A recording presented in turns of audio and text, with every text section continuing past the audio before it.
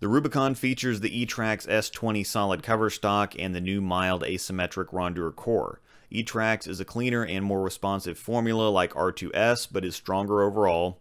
The new Rondure core in 15 pounds has a 249 RG, 052 differential, and an 011 split or intermediate differential.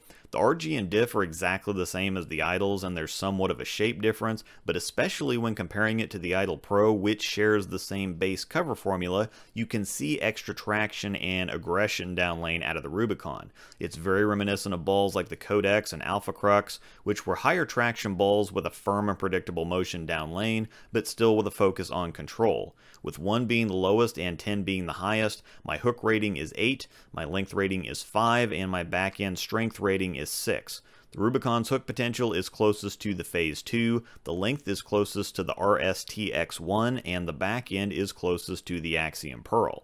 The Phaze 2 features the now goated combination of the TX16 solid cover stock and the symmetric velocity core. TX16 was used only once stateside, but is a chemically enhanced and very balanced cover. It gets traction early without slowing down too early and creates a consistent and predictable amount of shape.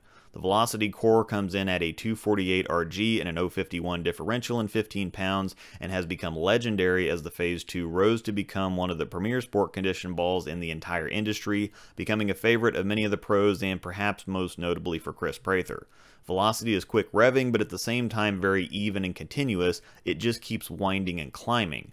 The combination of the cover and core has created one of the most consistent and versatile balls in the industry and company history. With 1 being the lowest and 10 being the highest, I rate the Phaze 2 an 8 in hook, a 5 in length, and a 4 in back end strength. It's closest to the Rubicon in hook, the IQ Tornado Pearl in length, and the Hustle PBR in back end strength. Thanks for watching, and may the strikes be with you.